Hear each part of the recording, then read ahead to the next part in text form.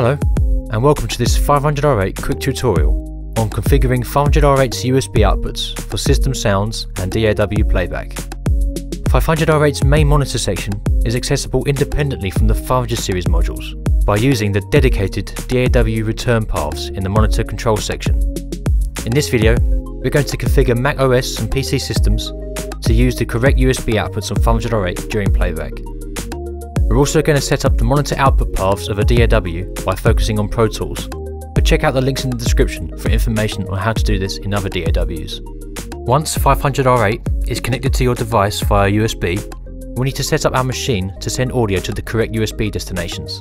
To do this on Mac OS, search for an application called Audio MIDI Setup using the Spotlight search function. Right-click 500R8 in the left column and select Use this device for sound output, as well as the option for Play alerts and sound effects through this device. Next, select Configure speakers.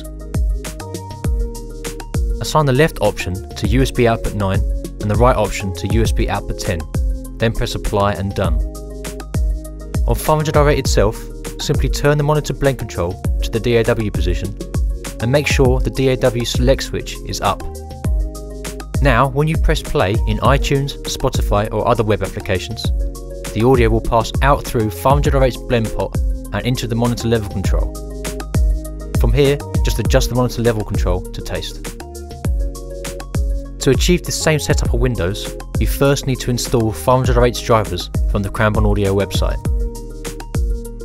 Once they're installed, click the speaker icon on the taskbar and select Out Channel 9 and 10 from the list of available audio devices.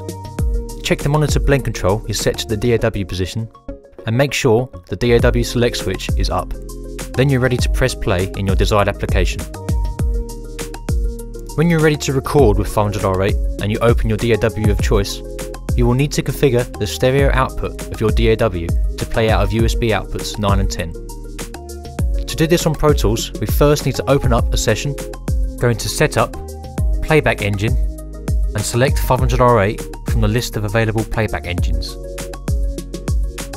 Then we need to go into Setup, I/O, and select USB output 9 and 10 from the monitor path drop-down menu.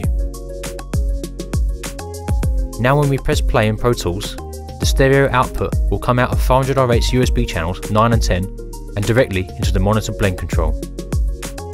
Now the USB outputs are configured correctly, you can use 500R8's monitor controller to adjust speaker AB, mono and dim functions directly from the front panel. Every DAW handles configuring the stereo output differently, so please see the video description for more information on how to do this in your DAW of choice. That's all for now. Thanks for watching and check out the other videos in this series for more tutorials.